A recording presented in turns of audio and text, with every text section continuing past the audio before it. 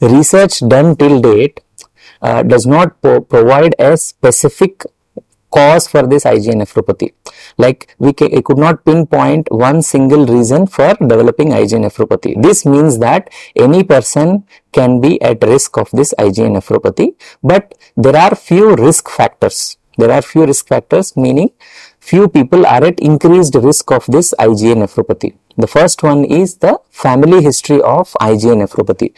Those people who have who in their family have patients of IgA nephropathy, they are at increased risk of IgA nephropathy. This means that there is a genetic component for this disease. The second one is patients who are of Asian descent. Asian descent people are at more risk of IgA nephropathy. Along with this, sometimes males are at more risk of IgA nephropathy.